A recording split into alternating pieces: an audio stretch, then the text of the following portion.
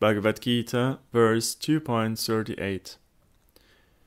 Considering happiness and distress, gain and loss, and victory and defeat to be equal, you should prepare to fight. In this way, you will not incur any sin. Sarardavashini.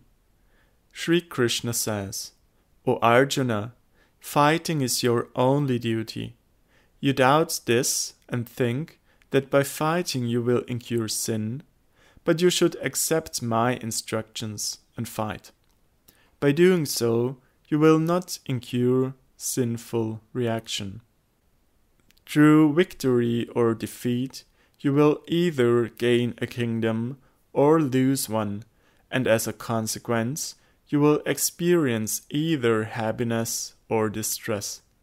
Therefore, O Arjuna, deliberate on this with proper wisdom, and fight, knowing victory and defeat to be equal. You will not incur sin as long as you are endowed with this quality of equanimity. This subject is also described later in the Gita 5.10.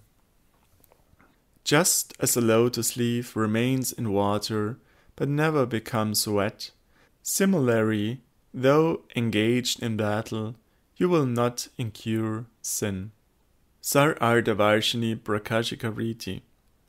In the Gita 1.36, Arjuna is thinking, I will incur sin by killing them.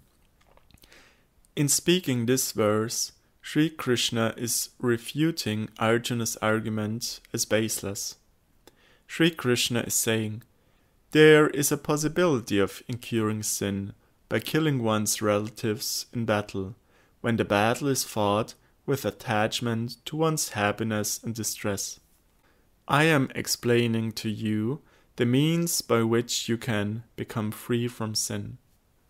Sin will not touch you if you perform your duty of fighting as per my instructions, considering happiness, distress, gain, loss, victory, and defeat as equal. One becomes sinful or bound by action, karma, if he is attached to the fruits of his action. Therefore, it is certainly necessary to renounce attachment to action. This conclusion has been established in the Gita 5.10. Brahmani adaya karmani sangam tyaktva karoti yaha. Brahmani adaya karmani sangam tyaktva karoti yaha.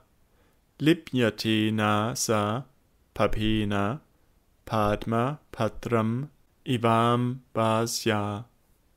Those who give up all attachments to work and surrender all the results of their work unto me, the Supreme Controller, do not become affected by sin, just as a lotus leaf remains untouched by water.